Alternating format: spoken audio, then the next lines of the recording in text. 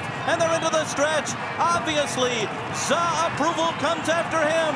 Wise Dan's in the center of the course. Silencio is coming on too, but here's Wise Dan alongside of Za Approval. Silencio coming up the fence. Wise Dan's got him. Wise Dan, brilliant in the mile. Alright, welcome back to A Case for Racing Immortality today on Racing Rundown. As you can tell by the title of this video, we're going to be picking up with the next horse on the list of on this series. In this installment, of course, as title mentioned, we're going to be talking about Wise Dan today, who, you know, whenever these lists come out, everyone always takes a look at the list of horses that are being considered for nomination this year, or being considered for induction to the Hall of Fame. I should say they've already been nominated. And, you know, you look at them and you judge whether or not some of them are pretty much sure bets or whether or not there's more of an argument for them. And really, Wise Dan this year was the only horse of the group of 6 horses that were nominated for the Hall of Fame this year that is really a slam dunk. You know, I see no reason Wise Dan doesn't get in this year. You know, I kind of said that a little bit about Royal Delta last year, if you want to go back to the very early days of this channel, but Royal Delta, there were still some question marks with her. There's not really much of a question with Wise Dan. You know, he was a 6-time Eclipse Award winner. Of course, 2 of those including Horse of the Years, as well as a 2-time Breeders' Cup winner. And he very easily could have been a 3rd if he was not injured prior to the 2014 Breeders' Cup and had to scratch out of it. But, you know, aside from his 2 signature wins coming in the Breeders' Cup, Wise Dan has a lot to dive into. You know, he kind of gives shades of John Henry. I don't want to compare him too much to John Henry, but, you know, you look at Wise Dan and you can't help but see the parallels between him and John Henry. You know, Wise Dan started on the dirt, actually not very widely known about this. I actually didn't know this about him until I started to look deeper into him, is that Wise Dan started out on the dirt, and in 2010 he was a participant in the 2010 Breeders' Cup Sprint on the dirt. So, you know, Wise Dan did have several graded stakes wins on the dirt, including a win in the Grade 1 Clark Handicap in 2011. And, you know, again, I don't want to be using this video to compare Wise Dan a lot to John Henry, but you really can't help but see the noted differences between Wise Dan and John Henry. You know, you had John Henry, a horse that could run on grass, could run on dirt, he could go long, he could go shorter. Now, Wise Dan couldn't necessarily go as long as John Henry did. John Henry won the Jockey Club Gold Cup at 1.5 miles. Wise Dan's longest victory was 1.1 miles, but still a very versatile horse. And, you know, not John Henry. Wise Dan could do a lot of what you asked of him. But I want to look a little bit more into, you know, what he did over the course of his career. I mentioned he was, you know, cycled between the dirt and the turf over the course of time between 2010 and 2011. He didn't start as a 2-year-old.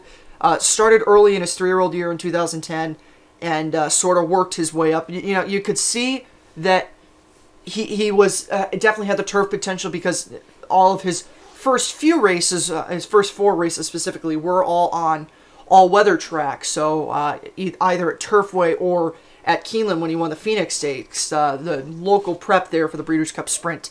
And then he went on the grass, and then was able to cycle between the grass and the dirt, and then finally, after he was 2nd in the Stephen Foster, they decided to make the permanent switch of Wise Dan from the dirt onto the grass, and that's where he really started to excel. In August of 2012, all the way up through until the 2013 Shadwell Turf Mile, he didn't lose a race on the grass, so all undefeated. He was 2nd in that race, but then was able to come back, win the Breeders' Cup Mile, and then in 2014, he was having, up to that point, he had had a perfect season, and he redeemed himself, of course, in the Shadwell Turf Mile, which would ultimately be his last race. As I mentioned, he was injured and was not able to pursue a 3rd Breeders' Cup Championship in a row. It's something I'm not going to debate whether or not he would have been able to get that, but very likely that Wise Dan would have been able to close out his career at that point with what would have been a Breeders' Cup Championship. And actually, you don't even know if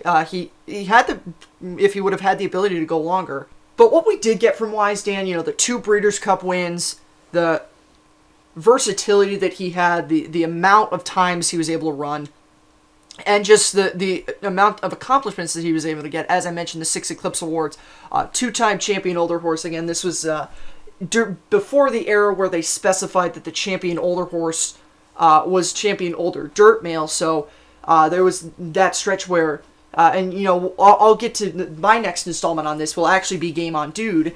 And one of the reasons that Game On Dude is going to probably be held back from the Hall of Fame, at least a little bit. I think Game On Dude does eventually get there, but I don't want to spoil Game On Dude, obviously, because this is Wise Dan. But one of the reasons that Game On Dude is probably going to be held out of the Hall of Fame is because Wise Dan was stealing all those Eclipse Awards from him because there wasn't the specification. So he got older male horse 2 times. He was also champion turf horse on top of those 2 nods as Horse of the Year. So Wise Dan, again, the 6 Eclipse Awards, 2 for older horse, 2 for grass, and 2 for 2013. And again, you know, maybe he would not have been Horse of the Year in 2014, but it's very hard to believe that he wouldn't have been 3rd straight year champion turf horse and 3rd straight year champion older horse. I know Main Sequence kind of got that in the absence of a real star older male dirt horse in 2014.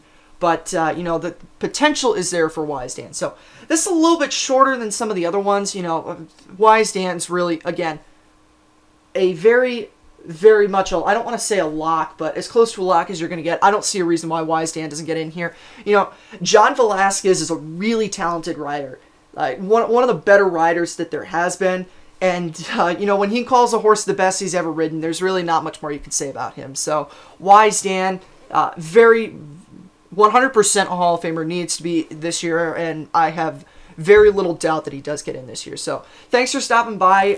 We will be back over the course of the next couple of days. We're going to finish this off, so there won't be the week-long breaks between episodes. I was trying to stagger them out a little bit, but that's not going to work. So next time out, we will have Blind Luck, Have Rate of Grace, and I will finish off the horses with Game On Dude. So those will be coming in the next couple of days. Thanks for stopping by, and we'll see you later on with those episodes as well. Obviously the leader by 2, but Wise Dan now hooks off the rail in the gold cap. Obviously he's got to find more because Wise Dan's taken dead aim on him. Mr. Commons running a big one along the inside. Acceleration getting involved late as well, obviously, but Wise Dan now in full flight for the wire. And Wise Dan strikes the front, sticks his neck out. He wanted to win today, and win it he will. Wise Dan, super impressive Breeders' Cup Mile. Wise Dan won it.